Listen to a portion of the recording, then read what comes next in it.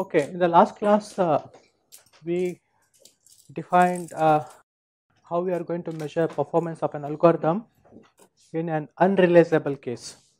So we defined performance of an algorithm in terms of its expected regret, and then we said when we are going to say a given hypothesis class is learnable, right? So we basically said that if there exists an algorithm which guarantees sublinear regret on a given hypothesis class, we are going to call it as learnable, and we defined what we mean by sublinear regret.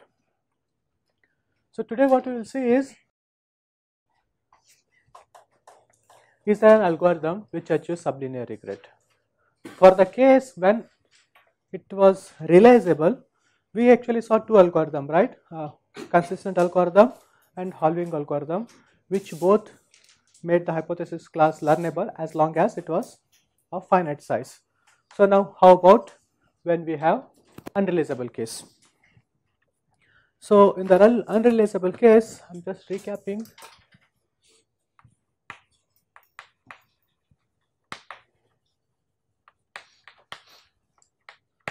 So we define expected regret of an algorithm A, which we also subscripted with h and t is equals to, basically said, soup over all my sequences.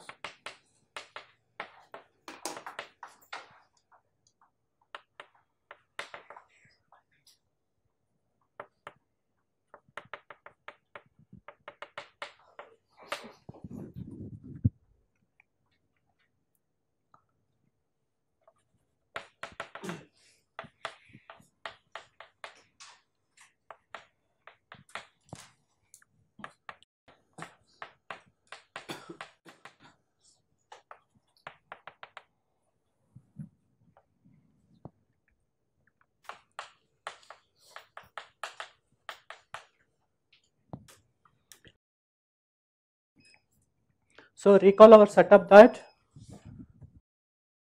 this sequence is generated by the environment, which we allowed it to be like adversarially generated. So you should be careful with this notation. When I say this is all possible sequences of length t. Okay. So but we put some restriction on the environment. What are that restriction? We said that environment can't see the prediction you made in that round before it outputs the true label, right? And for the learner also, we gave him flexibility. We said that he can randomize his predictions, right? Because of that, in every round what we are interested in is the probability with which he is going to give a label 1 instead of exactly what is the label. So this is what we have done in the last class. So what we are going to see is today, is there exists an algorithm A which will make this quantity sublinear in T. Okay, if that is the case according to the definition, then we are able to learn my hypothesis class H. Okay, so this is the first theorem we are going to do. So in this class today, we are going to prove this theorem.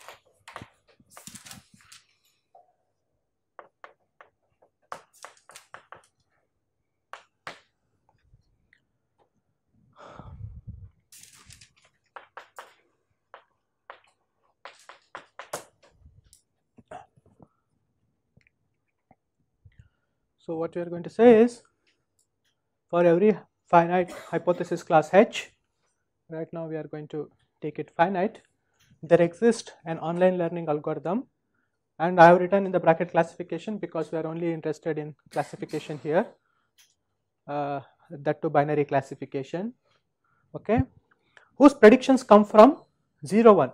Remember, like earlier it was YT hat, but now I have allowed it to be PT after taking expectation, and PT can be any value in the interval 0, 1, and whose regret is given like this. Okay, fine. So now notice this. What we are saying is, whatever hypothesis H you are going to use, if you are going to use the hypothesis H always, this is what the loss you are going to get over time period T. And this is the one which is coming from your algorithm, where PT is what your algorithm is making. And now we are saying whichever you are going to fix. So this is like you are comparing your performance of this algorithm against the performance of a fixed hypothesis H. You see this? Okay, so if I just write this expression, just forget this. So what I am doing, I am going to use the hypothesis H in every round. If I have been using that, this is the loss I would have got. This is the loss I would have got if I am using my algorithm. So this is how I am going to compare against fixed hypothesis H. But now what this result is saying, that irrespective of which fixed H you are going to use, this bound holds, right? So this is same at least going to same as this, like instead of particular H you are going to take inf over H, this bound should hold, because this is true irrespective of which H you are going to choose here. So okay, so if you just look at this, this is how I am comparing against the performance when I am using a particular hypothesis H. If I now telling, okay, this performance holds irrespective of which H you are going to use, that is whatever hypothesis you are going to use, in particular you may be using the best one, even in that case that algorithm, there exists an algorithm which is going to give you this guarantee. So if I have this guarantee and I'm claiming that there exists such an online learning algorithm, then this hypothesis class H is learnable, right? Because then by definition this is already sublime. Now the question is, what is that algorithm? Okay, fine. So before we set what that algorithm is going to be weighted majority algorithm. So instead of specifying that algorithm specially for this case, we are going to state it for slightly general case. Please direct your questions here. What is that?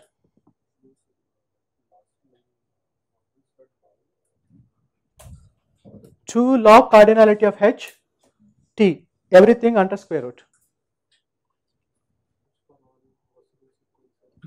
Right now see this bound, it is irrespective of what sequence, right? If you just to do sup, it should also be holding. So in general, like it is just like this is upper bounded by this, I have just slightly written it in a different format.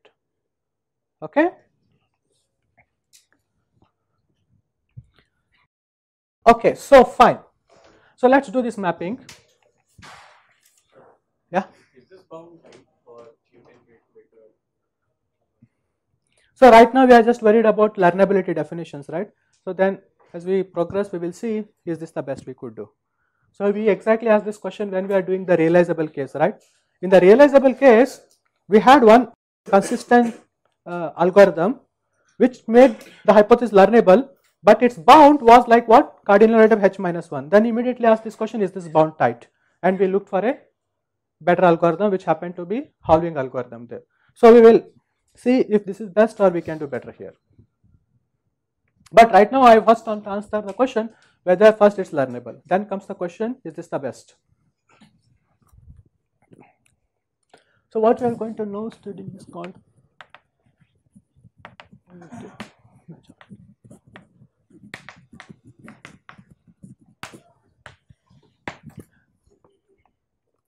this weighted majority is a classical algorithm which tells you if you have a given set of experts, let's say, and all of them are going to give you what to be predicted in that round. How I should pick the best among these available experts. Okay. So for example, let's say like you have to do some investment or something, and there are a couple of experts available, but not necessary that each of these experts are going to be doing well in the scenario. So you want to be, every time you want to be going with advice of one of these experts. You always want to go with an advice from an expert who happens to be making minimum mistakes, right? But the question is how to identify. A priori you don't know. You know all maybe experts, but who is the best experts for this environment you are dealing with, you may not know a priori. And you want to identify this. So in that context, we are first going to define this weighted majority algorithm and then map it to the class we have. So this is, I'm going to call this as WM. So this is usually called this WM is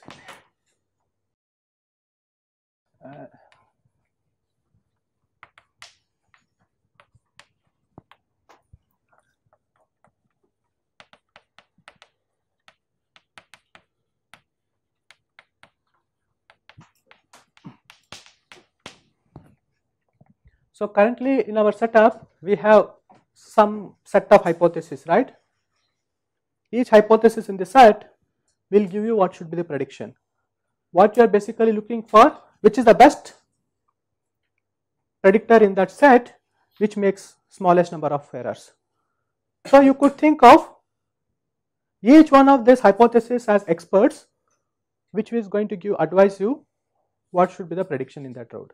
Now the question is, which predictor you are going to choose? Okay, in that sense, we are going to just treat each of these hypothesis class as predictors and as experts, and we are going to treat them as whatever the predictions they are going to give, we are going to treat that as expert advice. So let whatever the hypothesis class size is, right, D. So we have said that this hypothesis class is finite, so let's call that D.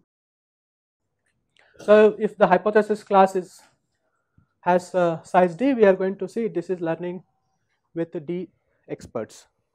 Okay. And now when you are going to choose an expert I, let's say the loss you are going to incur in that round is simply, I'm going to denote it as VTI.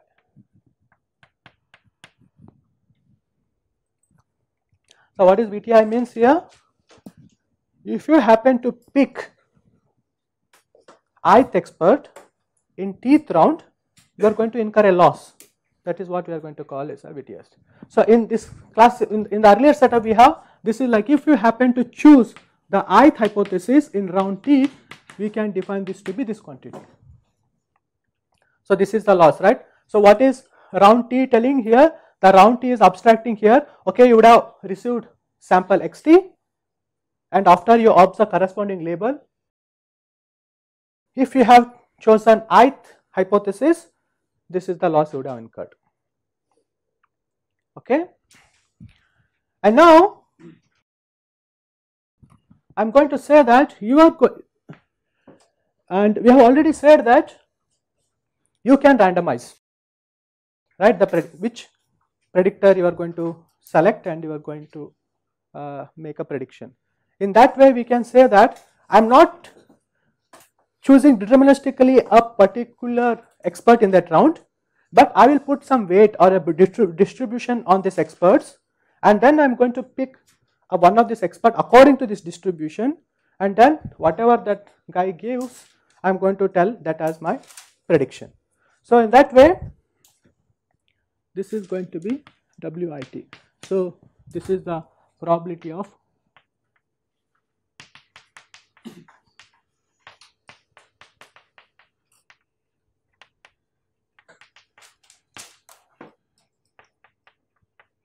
in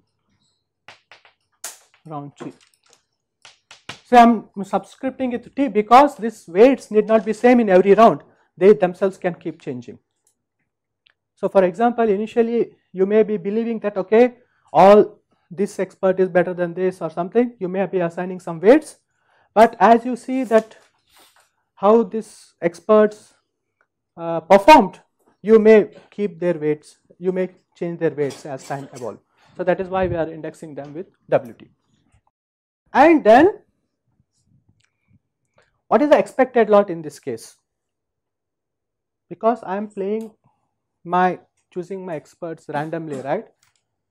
And I am going to incur some losses, but I would be interested now, instead of the loss I incurred in that round, maybe like I want to evaluate what is the expected loss I am going to incur in that round. So that expected loss is nothing but WTI times VTI, right? If you have chosen ith expert in round T with weight WTI, you would have incurred this much loss. And this is like I to D, and these weights are such that WTI I equals to 1 to D is equals to 1 for all T. This is just a probability vector, this weights, and this is the expected loss. And this one I could write it as inner product between my WT vector and VT vector. What is WT? WT is nothing but vector of weights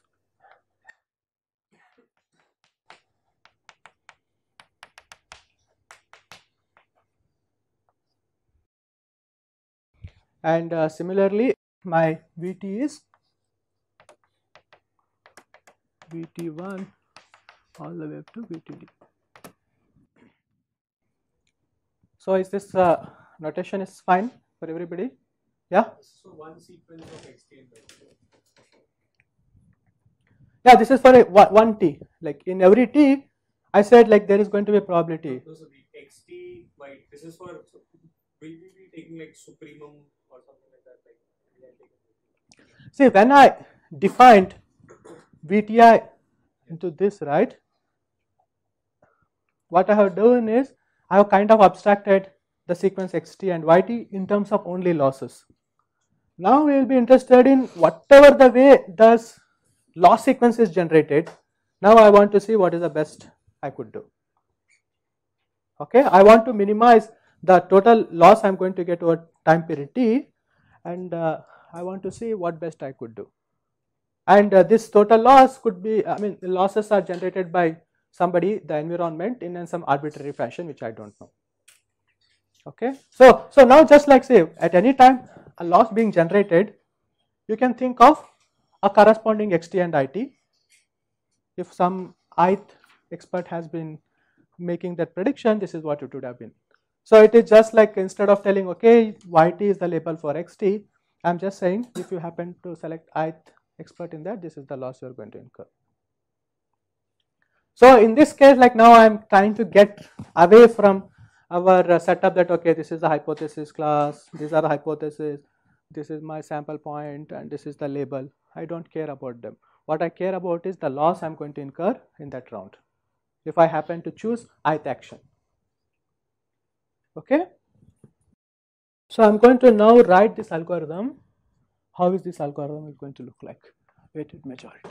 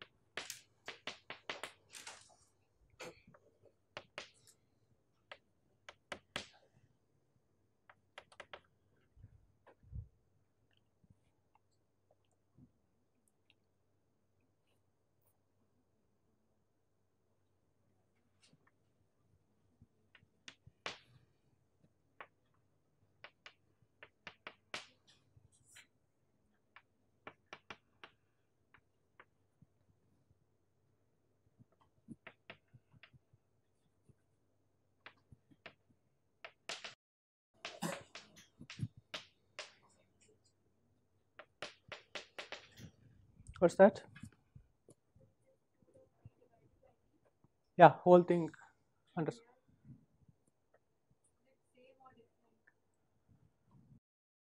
Whatever, like say here I have defined what is d for you, right? This is the cardinality of your hypothesis class.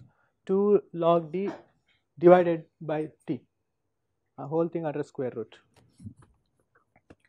Then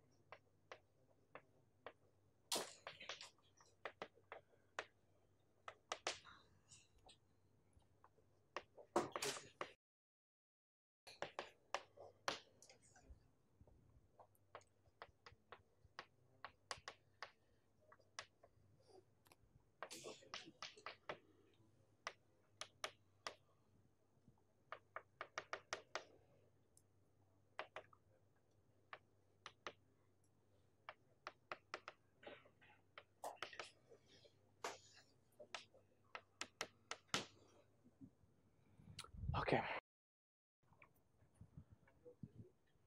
Yeah. So let's go through this, what I have written here. So this algorithm takes as input the parameter d, how many experts are there, and the number of rounds you are going to run. See, like compared to our standard online learning algorithm for the classification, there we didn't say what is capital T, but how many rounds we are going to run a priori. But let's say here that is known already. How many rounds you are going to, we will see like how to do this when I don't know how many rounds I need to run a priori. Now based on this d and t, I am going to calculate this parameter eta, which is going to be square root log d by t. You will see why this parameter is required and why it looks like this. Now you are going to start, you keep maintaining weights initially on each of these experts. So initially you don't want to be any biasing, so you kind of give equal weight to all. So this is W. So here the superscript here, they denote the time. Like here this is for the first round, that's why I just wrote 1, and this is like all experts are going to assign a weight 1, 1, 1. And now subsequently what you are going to do, okay, there is a weight. I am going to define this another weight Wt, which is defined using this W tildes as this divided by Zt here. What is Zt here? Zt is nothing but the summation of all the weights. Okay, so now how to interpret this? See, W hat tilde is here a vector, right? It is a vector of weights. Now what I am doing is basically I am summing all the components in that vector and dividing each vector by that sum. So this itself is a vector now, Wt. Is that clear? Now is this Wt a probability vector? Right? So this Wt is a probability vector. But this W tilde need not be a probability vector. Okay, but by this normalizing here with Zt, we are ensuring that the Wt we are going to get is a probability vector. And Zt we are going to call it as potential, we will see later when we see it in the proof. Now once I have this probability vector, what I am going to do is I am going to pick ith expert with probability Wit, right? So I have assigned the weight and I am going to pick uniformly at random, I mean not uniformly at random, randomly according to the weights which is defined by this weight Wt. You understand this? Okay. Now after you play this, at the end of doing this you are going to receive a loss vector. that I am going to call it as Vt, which is a vector of dimension d. Okay, now okay, at this point, what is the loss vector I am receiving? See, like now go back to your initial setup. You had said that after you make a prediction, you get to know the true label, right? So as soon as you have the true label, you could go back and see how each hypothesis would have done. That means I got to know the loss for every hypothesis I have. I mean, that is equivalent to saying I got the loss vector for all the experts, right? That is the Vt here. And then this is the expected loss you would have incurred. Even though you played a particular expert here in that round, but that you are doing randomly, and this is the expected loss you would have incurred. Right? This is clear? The expected loss here, because you are choosing expert I with probability, right? Some probability. And so if you are going to run it on the same instance, you could have chosen a different one. So instead of looking at exactly what the loss incurred by that expert, you would be interested in knowing what is the expected loss I would have incurred in that round. Then, okay, fine, you incurred. Now you are going to do is you are going to update the weights on your expert in this fashion. What you are going to do? The previous weight you have, you are going to multiply it by e to the power minus eta Vti. That is the loss here. So what's happening? If the loss is high, you are kind of significantly reducing the loss, right? If the loss is small, you are not changing this weights much. So in a way, if an expert make a mistake, you are going to penalize him and bring down his weight bring it much smaller compared to the others. If that expert is not making any mistake, for example, if the loss is 0, you are just going to retain his weights, whatever in the previous case. Yes? So VTI should be equal to the... In this case, yes. So then your VT vector will be curly brace 0, 1 to 5. Right. But what I said, you are right. Like if I am going to always look them as binary classifiers, so that this guy gives outputs a binary label and this is anyway binary in that 0, 1. But now I am saying I am kind of slightly abstracting. I am coming out of slowly that binary classification mode. Now I am saying that okay, whenever you are going to play ith expert, you are going to incur some loss. That is now a value which takes in the interval 0, 1. Okay, so if you now just map it to the special case we have, binary classification, yes, it is either 0 or 1.